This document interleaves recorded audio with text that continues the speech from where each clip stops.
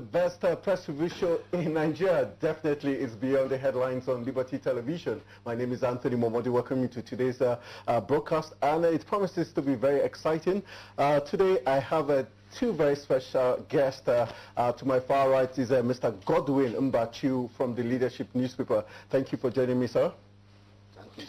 All right, the man who is making his debut on the program Beyond the Headlines is Vitalis Ude, who is a public affairs analyst, and he'll be making his debut today. Vitalis, nice to have you join us in the studios. It's my pleasure. All right, on today's edition, we'll be looking at very, very salient issues making the rounds in Nigeria. We'll be looking at one of the big issues which says why Nigeria relapsed into recession by the SGF is one of the big talking points we'll be looking at today. And also we'll be looking at the federal government conceding that 1.02 trillion naira was expended in import duties. We'll also be looking at Ngozi Obi, who is seeking an independent probe of Buhari's mental and physical health.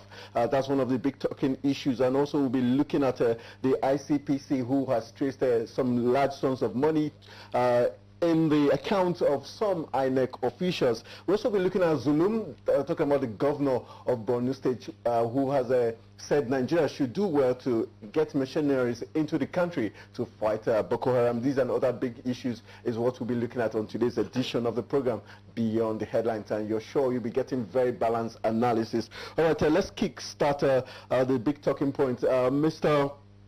Mbachu, just 48 hours back, the sad news about the killing of 43 Nigerians who were in their rice farmland occurred, and a lot of reactions have been back and forth has occurred. For you, do you think you're pleased with the comments of the federal government, especially looking at Garba Shehu's comment as regards the people not getting the clearance from the Nigerian army before going to farm? Thank you very much, Mahmoud. It's very, very sad event. My heart bleeds. Goes to the families of those that lost their life. I'm talking about the farmers in Borno State. Yeah. Having said that, I pray that such things will not happen again. And coming to the presidency speech by one that I call my Oga Garba Shehu from the presidency, in fact, that statement has, elicited a lot of reaction. Even some people are saying that that statement ought not to be. But was he wrong? Wasn't he stating the obvious that knowing that the environment was like a war zone, it wasn't good for them to have gone without... What he meant, somewhere I argued that he maybe have been taken out of context or misconstrued. All right. Because this is a war zone. Yeah. They need to be guided accordingly before you, so that to avoid falling, victim. Because even the state governor gets clearance from the military before he goes to Baga. So, but the Minister of Interior was even invited by the House of Rep, talking about the Ranger, the civil defense that need to guide them. So I think that what ought to have been done the right is by giving them the clearance to get, so that they will be protected from any attack. But some Nigerians felt that that statement maybe was too to cover some others. But I think what Garba Shehu was saying is that you don't trade on a bad danger zone without being guided to avoid being hit by the Boko Haram. All right, let's look at the governor has come out to say he believes Nigeria needs to engage foreigners to help us fight this Boko Haram insurgents. And for you as a Nigerian, looking at the comments of the federal government and also what the Borno State governor is suggesting, do you think it's something we could follow suit? But first of all, what's the reaction as regards what the federal government said regarding the killing? Okay, first and foremost, my heart goes with the families of those who lost their lives. Okay. And those, I believe, whose only offense is belonging to our country, where I see the government of the day have failed to provide security, which is the primary assignment or role of any government.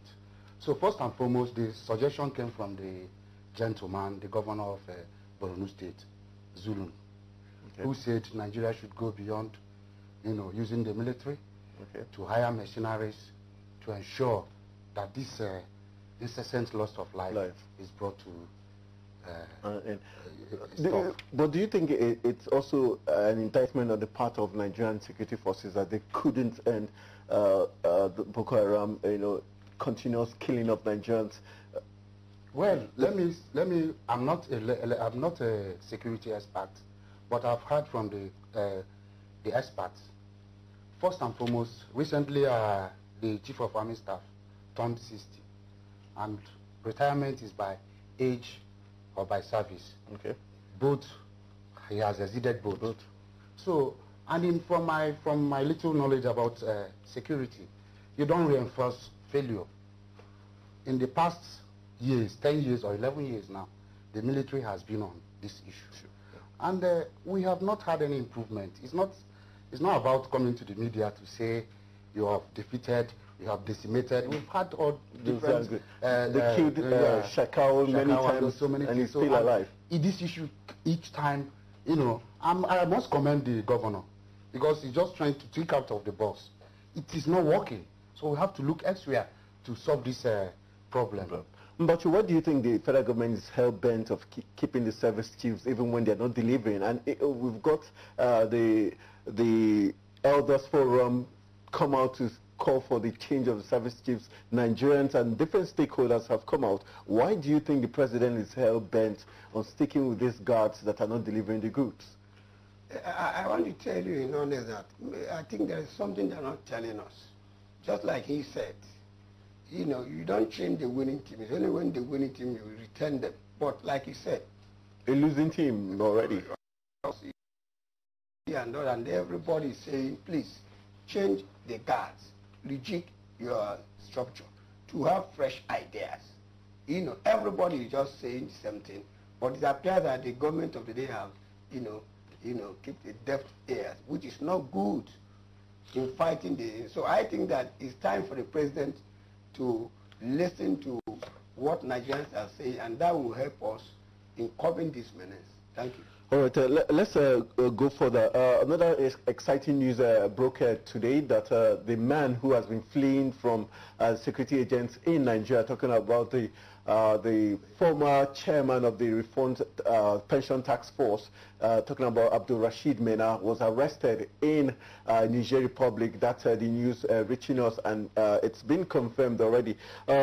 Vitalis, what does that tell us? The fact that Mena was on the run for some years, finally came into Nigeria, he was arrested, and somehow again he jumped bail, and he's rearrested in Niger Republic. Do you think there's some bit of connivance with certain group of persons for him to have that opportunity to always jump bail? Well, the issue of minor has been with us even from the administration of Jonathan. Jonathan, yeah, true. And if you look at the situation in other climes, these are issues where there are substantial evidence yeah, to show that something went wrong. Okay. So I'm not the court, but from the public opinion.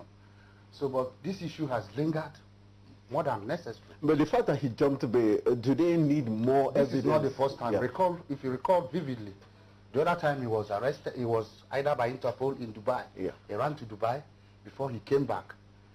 So this is not the first time. And the way I'm looking at, in my own opinion, the government of the day, the security agencies are handling this thing with kid gloves, in my own opinion. Otherwise, by now, Minor should have been brought to book. All right, but looking at Mena's case, him being rearrested in Niger, what are your expectations going forward? Yeah, going forward, first of all, I want to give kudos to the intelligence agency, because this is intelligent. That shows you that tells you that if they want to get the job done. To work, I always say the Nigerian police, if they want to get you, they have the thing they want to get you. That shows that they have the intelligence and they know the way about to go it.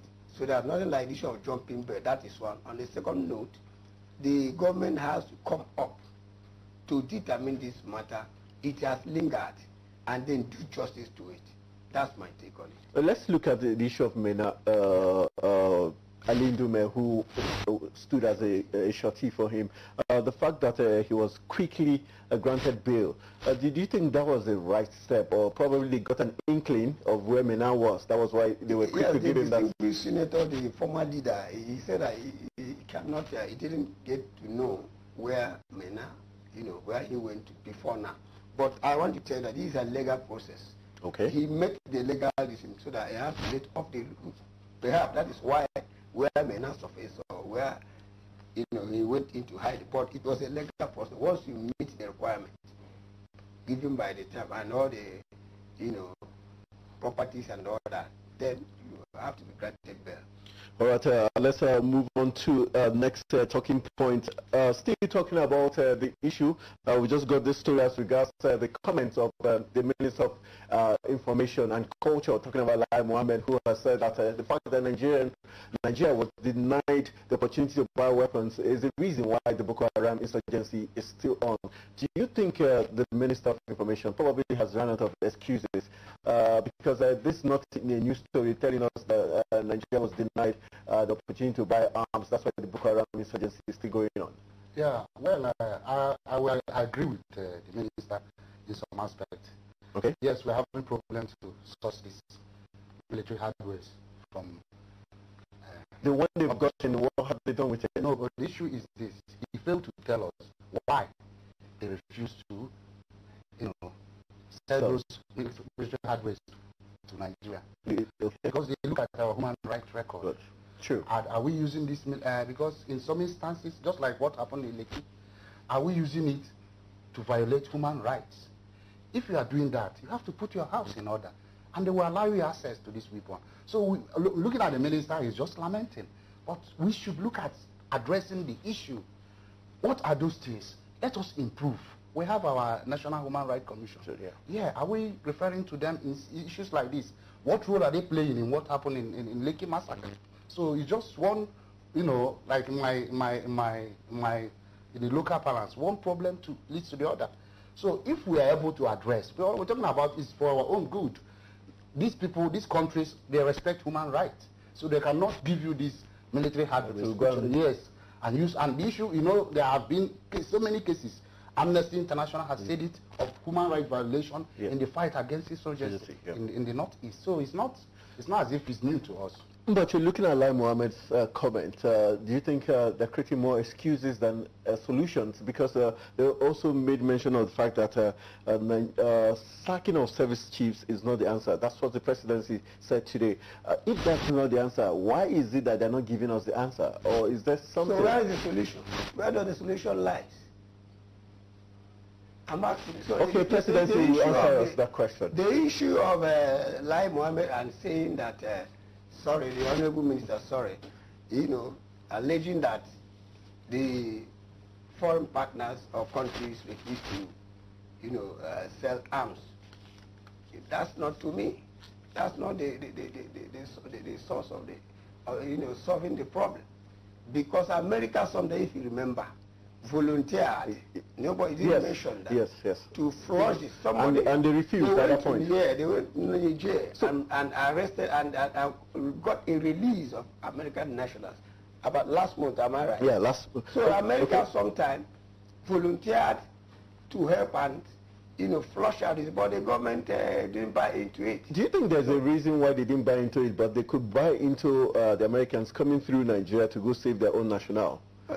Well, like I said, that is something they need to explain to Nigerians, because people are saying that if they are given that opportunity, by now, the issue of Boko Haram ought to have been, settled or disseminated. But America, with their high intelligence and, hardware and all that, volunteered to help us, because some of their nationals live here, because their interest of human beings is dear to them. So I don't think that refusing to sell arms, when arms gets into your hands and maybe you did not control it or handle it well, the fear may be that you may use it for other things, as he said. All right, the next talking point we'll be looking at is why Nigeria relapsed into recession. That's what the SGF told us today, that he said the fact that Nigerians were evading tax evasion is the reason why he says we went into recession. Do you agree? Do you make sense of what Boss Mustafa is trying to say when he says tax evasion is the reason why Nigeria slipped into recession? The Honorable Secretary to the Federal Government. And we know that it's only the elites are the ones who actually evade the tax because they have a large chunk of tax to pay. Yes, in my opinion, the SFG is just giving excuses. You can't say because people are evading tax. Naturally now, it is a global problem. Yeah. If you look at the world, the COVID, right? Yes, the pandemic issue. If you look at the UK, so many European countries, including South Africa, they are all in recession. So the issue is a global problem. I'm looking at it from a global perspective. Yes, okay. So, but in our own case, before the global issue, we have economic issues. You can check the value of naira to dollar exchange. It's alarming. So with our own peculiar problems. So, all right. I think let's take as far what the HGF is saying as far tax evasion, the reason why Nigeria is going on recession. Is that a very valid reason, Mbachu? Yeah, thank you very much. The HGF is the chief scribe of this government. So one of their duties is to defend the government policies, just like the Minister of Information and those handlers. But do you defend it even when things are obvious? Do you have to lie? Or paint the picture different? This government is becoming an excuse, what we call an excuse man, an excuse government. But we know that because of the pandemic, it's a global thing. But I want to say that the government, those handling the economy, should think out of the box and know how to cushion some of these effects. Most Nigerians have been clamoring, calling for the reduction in the cost of governance. Cut the salaries of legislators and all the rest, and then how to abate the plight of the common man. Government should look into it, and then to how to cushion the effect of the recession, not necessarily of tax evasion. All right. So, in essence, we both agree that it's not necessarily the tax evasion. It's not necessary. This is a global, it's a global issue. It's not peculiar to Nigeria. Each countries are trying to solve it. How to ameliorate or cushion the effects of the recession, not by way of giving excuse and telling us what led to this. Nigerians want to hear how to handle it and reduce the impact. All right, let's move on. We've got another interesting story here that says the federal government concedes 1.02 trillion naira import duty waiver and grant in 3 years was what the federal government says it considered about a 1.024 trillion import duty waivers, concessions and grants to drive economic growth in the country in the past 3 years. Do you think this 1.024 trillion naira which the government said they have, given out in order to boost the economy, has been worth the while, especially if you look at the challenges Nigerians are facing? I don't think it's worth it, because if the result is just like borrowing money, okay, and seeing the effects of why you borrow the money, where you put it. That is why some Nigerians, I don't want to mention the opposition, they are kicking against some of them because the effects they've not been to see benefit, from such grants and all that. That is why you see some people trying to criticize it, because it has not started yielding. They've not seen the benefits on ground. All right, this next story is very interesting but controversial. When we've got Obiageli Kwesili, who has called for the assessment of the physical and mental capability of Mr. President to carry out his duties in his office. How controversial do you think this is? And do you think it's something that should be sincerely given a look at? If you look at Buhari's presidency, from the inception, the media and his team, they have decided his health situation has been shrouded in secrecy. Okay. So they say and it gives room for rumors. Rumors, yeah. Because just like what happened in U.S., the U.S. President-elect Joe Biden was playing with his dog a couple of days ago, and he had a fracture. Oh, yes. So he made an announcement, a president-elect. So the issue of our public office holder, it doesn't take anything. We are human. Anybody can be sick. So when in a situation like this, in order not to, because the whole thing is threaded in secrecy, so anything that flies by in the media, Nigeria will take it. So I'm looking at it, well, we have, maybe because we are a developing country, but in other climes, the issue of the health of the president is a public issue, should be made public. But looking at what Begele Ekwesili is suggesting, do you think it's something the presidency will be bold enough to carry out, and probably also let Nigerians know the result if they indeed decide to heed to her suggestion? Yeah, the former Minister of Education and the company of Safe, they bring our girls, just back. He's a Nigerian, and she has a right to know the status of her president, no matter any party he belongs. So, calling for the status, it will help to clear any doubt. And this, in the era we are fighting, or the government is trying to fight the social media, so that it will not give some semblance kind of rumors. So it will be in the interest of the government to, in fact, come out clear and nip these things in the bud by stating obviously, just like he gave the Joe Biden example. So she has the right to know the state of the mind of the president, in fact, the status, the health status. She made a comment towards the end to say that she does not believe the physician, the Villa presidential physician would be honest enough to review whatever information is gotten, even if the test is carried out. And so she's calling for an independent panel to, check the president's physical and mental state of mind. Do you think we will ever get that done? Will we ever see an independent panel do that? Will the presidency oblige Nigerians? That's that right? Well, the issue is this.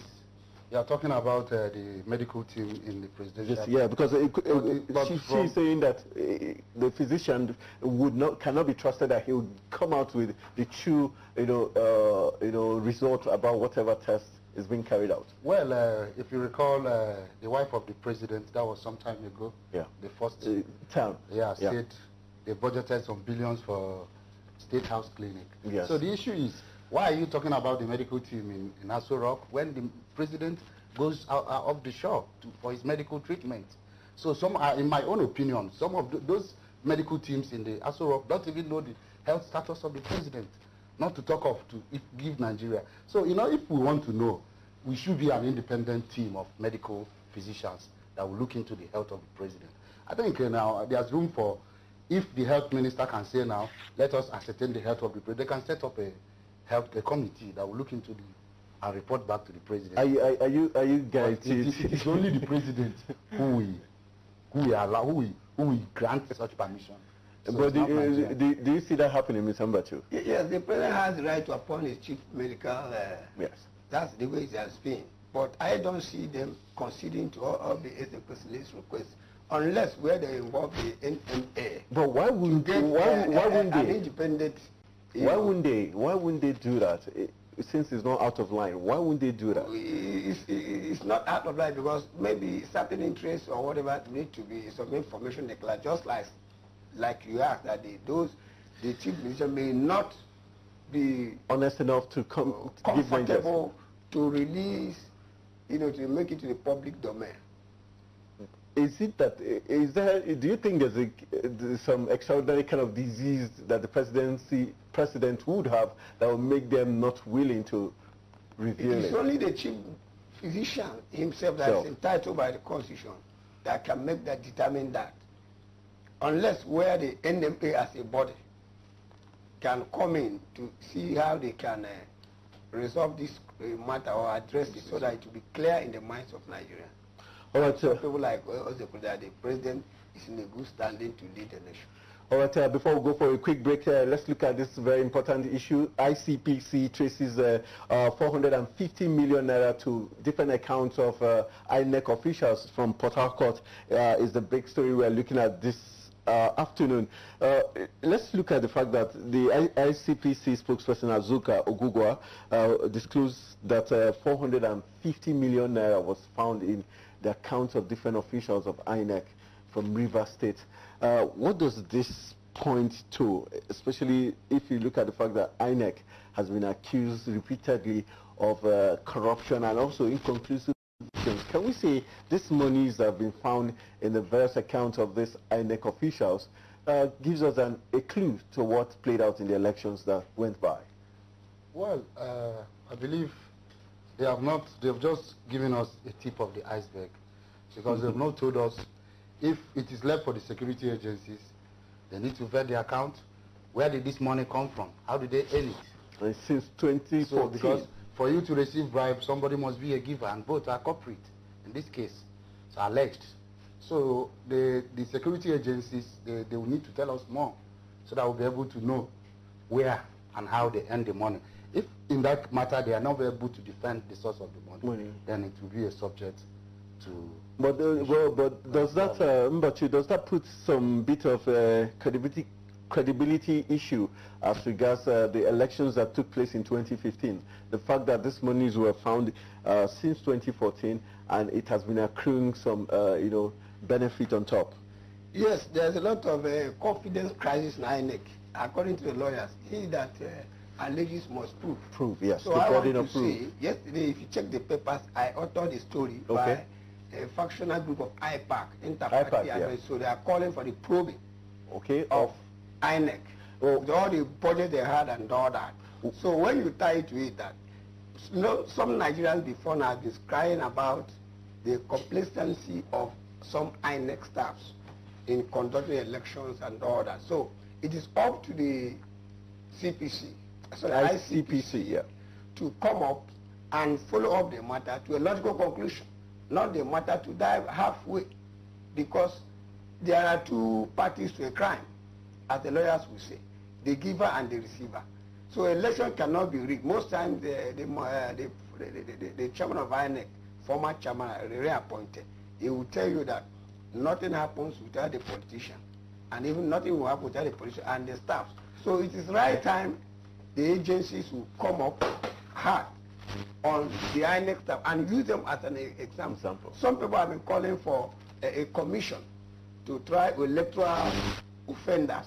So that's the only time we can get it right. Not by when you come and manipulate elections and give to somebody who didn't win any election. And that will affect governance. Talking about the IPAC you mentioned, from your investigation, why do you think IPAC is actually moving for that? Knowing fully well they are also part of the political parties, because IPAC is made up of members of some political parties and they're supposed to play a key role. But I think the producer is giving me a signal. We'll go for a quick break. When we come back, I'd like you to chew on that. All right, you're watching Beyond the Headlines on Liberty Television, and I've got two wonderful guests in the studio. To my far right is Mr. Godwin Mbachu of the Leadership newspaper right here in the Federal Capital Territory. And also I've got Vitalis Uday, who is a public affairs analyst making his debut on Beyond the Headlines. We'll go for a quick break. When we return, the program continues. Stay with us.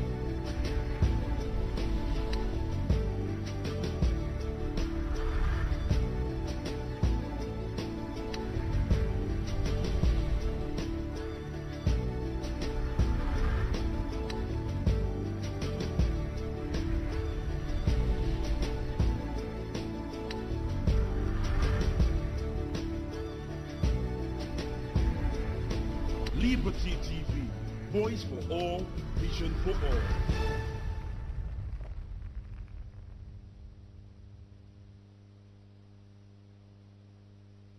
Ana cigiyar wata mota kirar Honda Discussion Continue wadda aka sace a birnin Kano. Motar tana da lambar karamar hukumar Ajegunle ta jihar Lagos, wato AGL 413BB, wato lambar motan shine AGL 413BB. Motar dai mallakar Abubakar Abdullahi Isa ce, kuma tana dauke da chassis number kamar haka: 1HGCM 56716A 144910. Chassis number na wannan mota kenan. Idan Allah ya sa an gani sai a tuntubi wannan lambar 08034579366. Zan maimaita 08034579366, ko kuma a tuntubi caji office din 'yan sanda mafi kusa. Allah ya sa a dace, amin.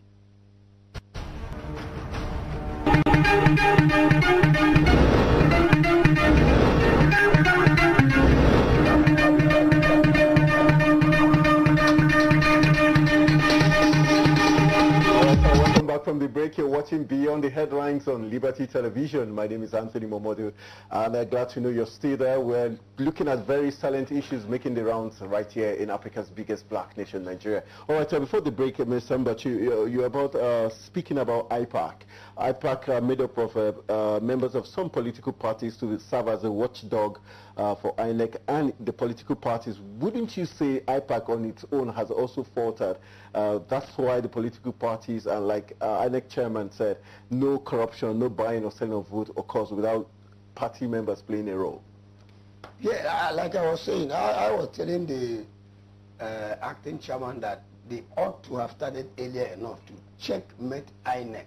Okay. But they are coming around now to say that INEC want to pocket them because they disagreed with INEC. And they are saying that is it disagreed with INEC concerning what? Sharing formula, money, loot, or what? Because some of the parties were deregistered and they went to court.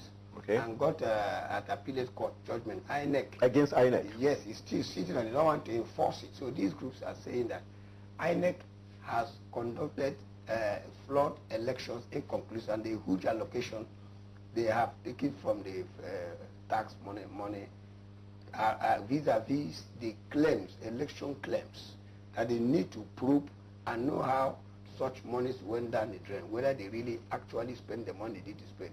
Otherwise, questioning the kind of election, the outcome of petitions. In every court you go now, you see election petitions all over the country. So they are now saying that INEC books, they want to look into INEC books. Okay. But I said, I was telling them that because you disagree with it, because they brought another person to be the IPAC chairman, one of the parties, and this other person are trying to struggle to make sure that, okay, since you don't want us here, we will spill the beans. That's what I told the president. I said, you ought to have started scrutinizing your function. You were given a constitutional function, IPAC. He's not a spokesman of what do you call it? Spokesperson of the INEC. So everything you start, so you just suddenly wake up to ask for INEC, books to look at it. These are some of the statutory functions you ought to do, because it's an agency for all the political parties. All right, visitors, let's look into the other picture here. We are talking about, in today's papers, we saw a very, very scary headline that says, Omahi after my life, says Ayim. Ayim was the former secretary to the government and also a former Senate president. When Ayim calls out right publicly to the Inspector General of Police, to the DSS, to say Governor David Omahi of Ebonyi State is after my life because he asked me to defect to the APC and I refused. How worrisome is that when someone like Ayim writes to these very established institutions and also to the presidency? Okay, let me start by His Excellency, the Governor of Ebonyi State. Is that your state? No, I'm from Ebonyi State. Okay, all right. So we're neighboring states. All right. From the same state. All right. So I've known him as a PDP chairman, state chairman of Ebonyi State. Eventually he became the deputy governor. And Pius Ayim was instrumental So he's clinching the ticket of PDP in 2015. All right. So, and I was going through the headlines this morning. I saw where he made an allegation that in 2015, PDP forced him to raise 5 billion to fund presidential campaign. So, in my own opinion, he has the right to defect to any party. But he started this media war. You saw the other senator from Adamawa, Abu. He defected, but he has not been on the media. The reason is best known to you. From our feeling, from what information we are getting from Ebonyi State is that initially he thought a lot of people, political stalwarts of PDP will go with him. But now you can see the National Assembly member, they all deserted him. So he is now like a drowning man politically, trying to lay hard on. The issue of... but being after... because IM said he came to his house to convince him on November 20th, I think. And when he refused, that's when the threat began. And that's why he has decided to write to the President, Inspector General of Police. But how worrisome is it when the life of IM is involved? Well, it's worrisome, but the issue is this. I don't have the content of the petition. Okay. So it's not enough to come and make, make allegation without substantiating the allegation with evidence of that he is after your life, because he has not proven to us, the public, or not heard from the IG that this man is after his life. But how is it not grievous enough for someone of IM status to write to the presidency, to the IG of police, to DSS, saying a sitting governor is after my life? How serious do you think they're going to take it? What does this mean for the two big political parties? I want to say that, first of all, the governor of the Ebonyi State is grandstanding in this issue.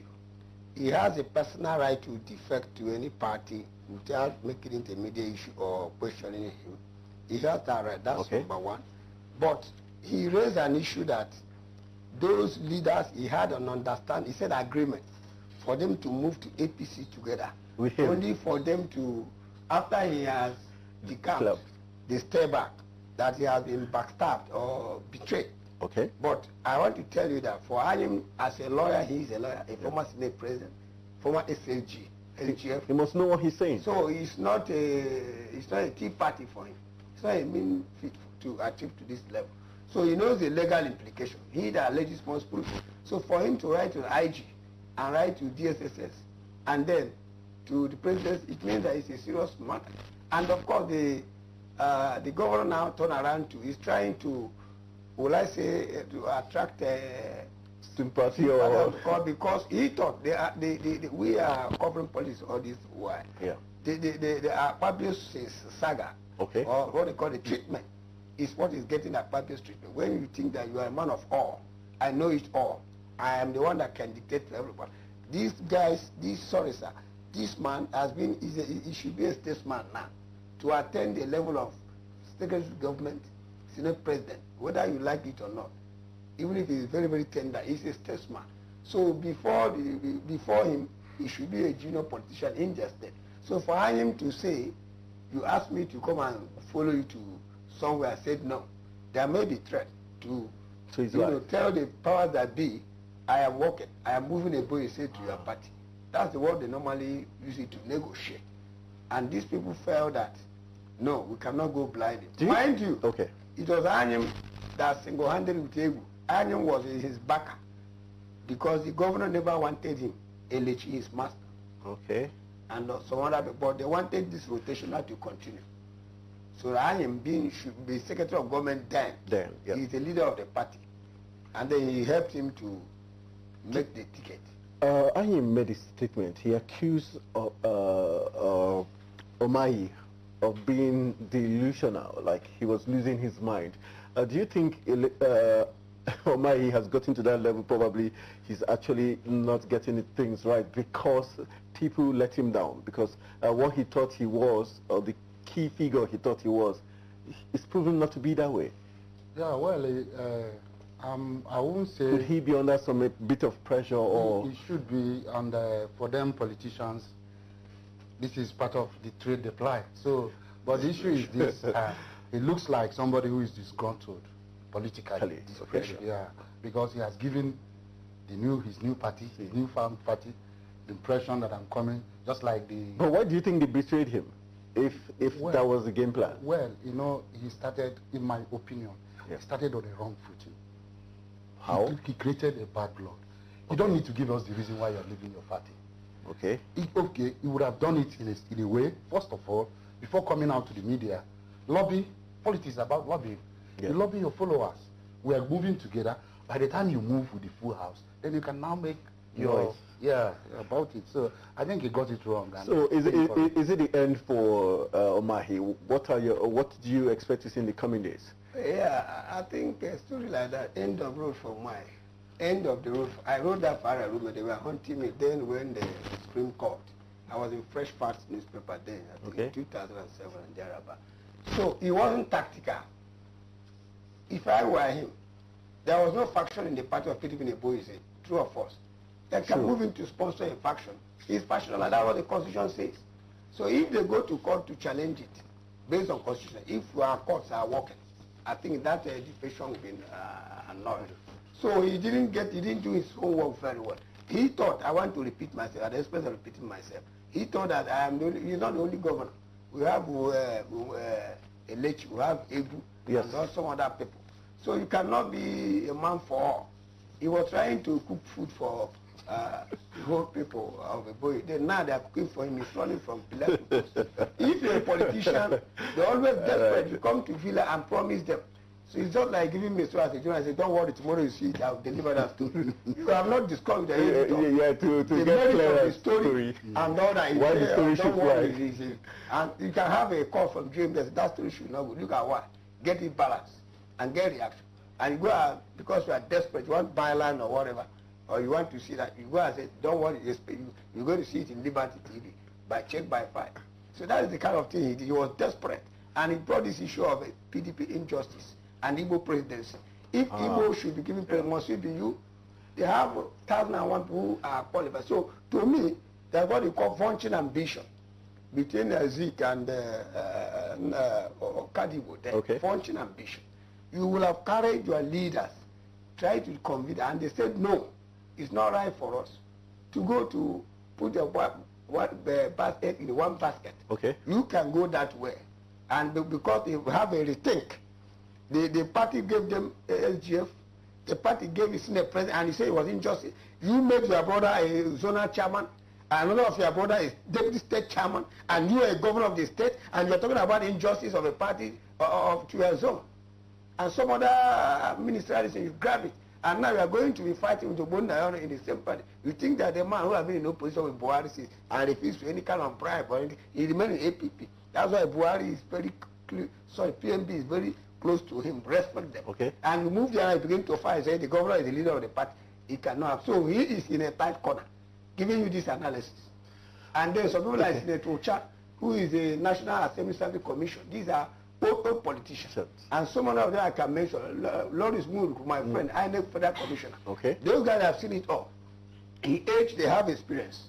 They are educated. So you cannot say they are traders or they don't know anything. All right, you were itching to come in. I just want to come in because, you know, he gave us Governor Omai gave the excuse that the Igbo people has been under the PDP, and that's why they've got to the presidency. Supportive of the PDP, but now the PDP has not done anything for them since 1998. But the issue is this: Omai have been in the public office by proxy as a state chairman of the party, as a deputy governor, and I've not known him as an Igbo man who advocates for Igbo people. So I'm surprised suddenly, and my own thought is that maybe people are looking at it from that point of view, that all of a sudden you became an advocate of Igbo presidency, but you have never fought the cause of Igbo since I've known him as a public officer. So, so that's bad enough for Omahi. Hope he's not going to be sinking very soon. All right, let's go to the, hopefully the last talking point here. It says that the transport sector workers to get a 4.9 billion COVID-19 support fund from the federal government. My big question to Mbachu is, do you think the road transport sector workers are the most in need of COVID-19 support? if you look at the whole other sectors of our national life, can you truly say the transport sector workers deserve more COVID-19 support than other sectors? Yeah, I want to say that without missing words, that there are also some other, segment of the society that I don't want to use the word. They call them the poorest or the less privileged, but the transport sector. Yeah. You have those that are driving taxi. Okay. And also when our roads are already bad, other things concerning road maintenance are not there. No matter the money you give them, wouldn't their vehicles or whatever still get. That's all I'm trying to say. That first of all, government needs to the infrastructure development is one. Okay. But I'm trying to say you ask whether are they the only one. I'm saying that even among them, they still have the lower category driving taxi that may rely on daily, making money for them to live, feed their family. Now I'm trying to say that the one it's just like the NLC and the government, what they promise them. Up to them, they are fighting that it should be gazetted in the National Assembly. Okay. So, but if they want to assist the road transport workers, let them be sincere about it. And those who needed it, those who need the assistance, the COVID-19, should get it. Not ending in the pockets of those that the agents, what I mean the agent, the government agent that will go and say, you go and give to these people. Half of the people may not get even 1/3, and end up creating more problems. Just like some of the programs, they do not empower and all that, trader money and all this. Those who are meant the beneficiaries of this program, at the end of the day, don't normally used to get that. So even as government is concerned, they should consider other sectors, so that it will not be. All right. For the want of time, Vitalis, I'll just like you to chew on this. El-Rufai has cleared governors of any blame of insecurity in their state, saying they do not have control over the Nigerian police or the army, saying it's the presidency, the blame should go to. Do you agree with Governor El-Rufai? Because he says even when they give orders to the Nigerian police, they have to get approval from the IGP before they get the job done. And so did you use the word that the blame should go to the presidency? No, but when you say they are not the ones, they don't have control over the security agents, the police, the army, that even when they give them command, they have to get clearance from the IGP. And technically, when the IGP is called upon, he has to go straight to the presidency. So is he technically telling us that anything that goes wrong in their state, we shouldn't hold them responsible? Thank you. The issue of, security, especially. I agree totally with Governor El-Rufai, because in this case, they are helpless, just like the governor of Borno State. This again has reinforced the call for state policing, community policing. Okay. What am I talking about? I had El-Rufai in that interview. He said, apart from the salary of the Nigerian police force, the governors, logistics, from their security vote, fueling the car, providing equipment for the police. So why would they have state police? Since the federal government is only paying for the salaries of the police, and the state are bearing the brunt of, equipping police. Daily operational. So in this issue, and he said to the extent of even in my local government, we should have what we call community policing. Invariably, if you look at what the governor of Borno is saying about, trying to engage their locals, it's just a kind of community policing. So the issue of community policing and state police cannot be overemphasized. But don't you think they're just throwing away from their responsibility? We know that they have huge amounts of money given to them on monthly basis as security votes. And we know that not all the states are as active or have security challenges like others. So is El-Rufai not playing to the gallery? I want to say that El-Rufai is a very intelligent person. Very highly intelligent. Very intelligent. I want to put somebody that I admire, irrespective of religion and whatever. Yeah, he is very intelligent. One, he's trying to use it to push for community policy, which he believes. Okay. That's number one. Then I want to tell you that in my state, Okorocha, he came in, he hoodwinked us. Everybody was shouting, Okorocha, until the other thing happened. 4 billion. 4 billion, he dropped it. And it's from his security vote, 4 billion. And what did he do with the 4 billion? I don't understand. That is the salary of a security what do you call personnel? it? No. What they used to give governors. Security vote. The security vote. He didn't touch it.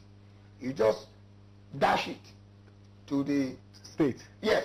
So most governors that have that kind of money. You can use it to, if you take even 1 billion and give to security police and make sure. That was what the corruption did, that he got the heart of every Imo person. And he said, we've never seen this kind of thing before. Within that is 4 years period before, you know their style. It doesn't touch it. Okay. So, but then what the RFI is saying is that it is a prelude for us to implement the community police so that it's not a federation system where you call the IG, you go and take the president call, he moves, he leaves us now and run. Then if a commissioner, the IG calls, you leave everything you are doing. Even the governor is here with you. My IG is calling me. He leaves. That's the structure. So until that is being restructured, it's a part of the claim for restructuring. But is that not the highest level of unprofessionalism when you're with the governor and you say a call from the IG? When because the governor should be... The president has the power to, you know, will I say appoint, not to nominate, to appoint the IG and ratified by the Police Service Commission and the Council of States. That's made up of the former head of states. That's the way it is also. The IG, you know, the CPs are answerable to the IG. So the governors are handicapped in this aspect. If you give order, I don't want to see anybody at liberty by 4. But then, IG said otherwise. You will be clashing interest. And he will pay you and transfer you. So if it's community policy, but people are afraid that the governors also will use it. As those some of us are from political family, they will call you now and tell you, come, deliver that and that's what you can do. All right, that's how we're going to call it a wrap on today's edition of the program Beyond the Headlines. I must say a big thank you to Mr. Godwin Mbachu from Leadership Newspaper right here in the Federal Capital Territory for his very resounding analysis, and not forgetting the man who is making his debut today, but he doesn't look like he's making his debut. He has been spot on. I want to say a big thank you to Vitalis Ude for giving us his very open analysis as regards the big stories we looked at today's edition. Special thanks to the entire production team for making sure we came out clear and free to you at home there. Hope we were able to, you know, give you very sound analysis as regards the big stories we shared today. My name is Anthony Momodu saying thank you very much. Tomorrow is going to be another edition, but it will be coming from our Kaduna studios, and Abdulaziz will be there to do justice to it. So don't miss it. 4 to 5 is the time check. All right, that's how we call it a wrap on today's edition. Nigeria, good evening. Thank you.